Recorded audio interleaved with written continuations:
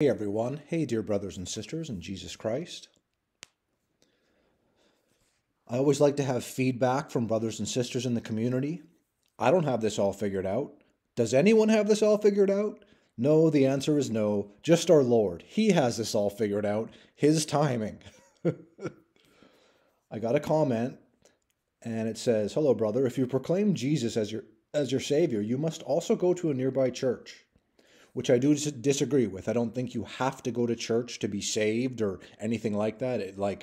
Is it a good thing to do? Yes, and I do that. So anyways, hey brother, if you proclaim Jesus as your Savior, you must go to a nearby church, which will give you the strength in the Lord. You must be willing to be baptized. It is a requirement to be saved. I know people will have a comment about that, so please keep it good in the comment section, but let's comment about this if you so feel.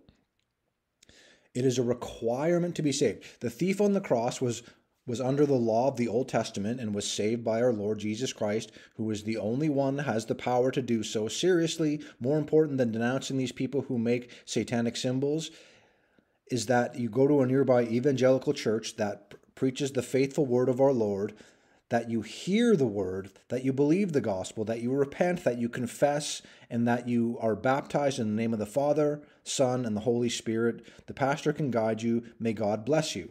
And I say very politely, I disagree with you, but I also go to church on Sundays, and I was water baptized in 2019.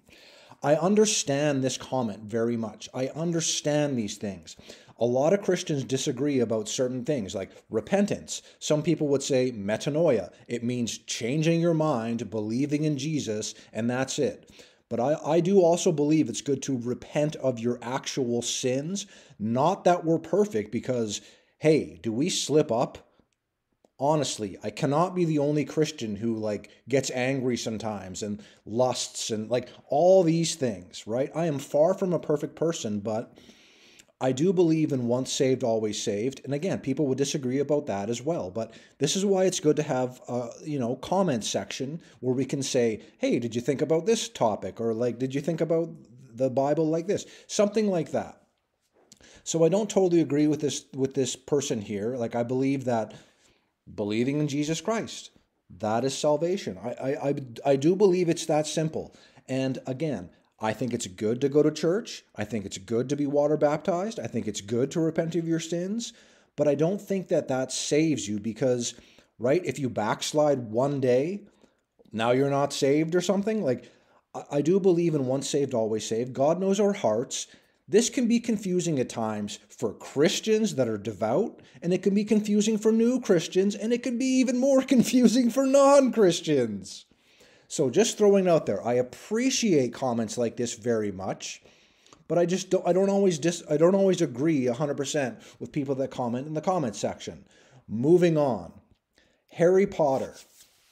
Daniel Radcliffe is the actor that plays Harry Potter. Harry Potter is something that we should not take part in. It's it can be an introduction to witchcraft. It's definitely occult and witchcraft right? So children watch this and they go, oh, that stuff's neat. Keep in mind, I've never seen a full movie of Harry Potter, but I've researched it and I understand, I've seen a lot of Christian takes on it, so I can understand that, again, it's witchcraft. It's done in a children's movie, so it's not ooh, it's so scary or something. No, it doesn't have to be scary, but it has to do with disobeying God, taking part in witchcraft and black magic and other things. Harry Potter just so happens to be wearing the devil horns. Emma Watson, who was also in Harry Potter, just so happens to be wearing devil horns. What a coincidence. If you were the photographer and you want to take a picture of a celebrity, do you think covering one of their eyes is a good way to show their face and get their fame and you know what I mean? The point of taking a picture of a celebrity is to get people, oh, there's that celebrity. I'm interested in this magazine now, or something like that. He is clearly doing one eye symbolism, darkening his eye utterly. Why? Because he's a satanic Freemason. Oh no, sorry, he's an atheist. And Emma Watson is darkening one eye utterly, doing one eye symbolism, the eye of Horus. That's what she's doing. Here's Harry Potter again doing one-eye symbolism. He's doing it again here for some reason.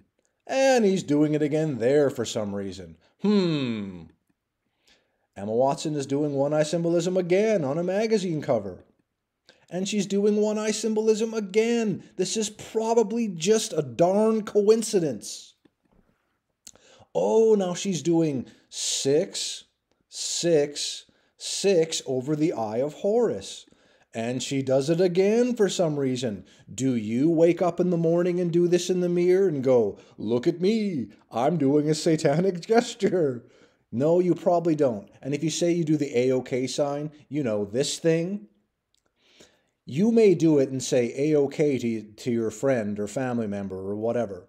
They do it because it's 6, 6, 6. Just like she puts it over her eye, she's doing it again there.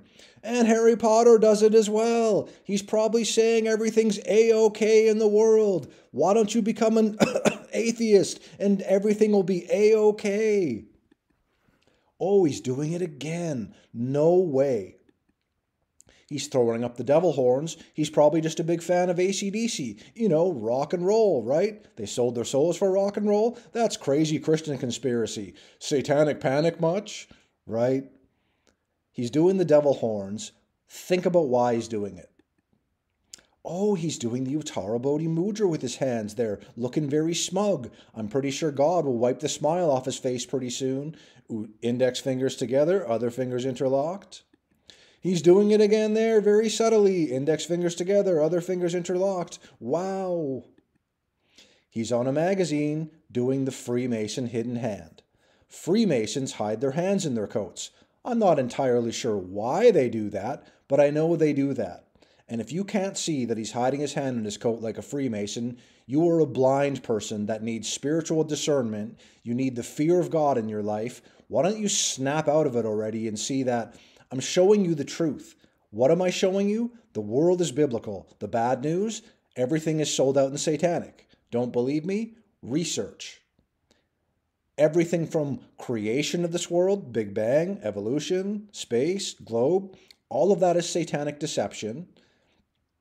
I know people will laugh and scoff at this. That's fine. You will find out one day. These people hide their hands in their coats like Freemasons, and they do the other signs, symbols, and agendas, right? These people are all for abortion. They're all for the LGBT, X1, P1, 2, 3, that community. They're all for all of that stuff. Why? Because that stuff is Antichrist. So Harry Potter hiding his hand in his coat. Oh, Emma Watson from Harry Potter is hiding her hand in her coat. What a coincidence. Brothers and sisters, everyone else. I get sarcastic because the world doesn't listen. People I love don't listen. They think I'm a crazy person, wasting my time, wasting my life, when actually I'm showing you the truth that could help save your soul, because if you see that this is real, that means Jesus and the Bible are real, and Jesus is God. He died on the cross, shed his precious blood, was buried and resurrected 3 days later, according to the scriptures, the Holy Bible, God's word. That's what's going on right now. It's always been going on. The world is so deceptive right now. People are too busy living their best life now, watching television shows that are full of Freemason Satanists. On and on and on. Anything but actually reading the Bible and researching. Brothers and sisters, everyone else, God bless you.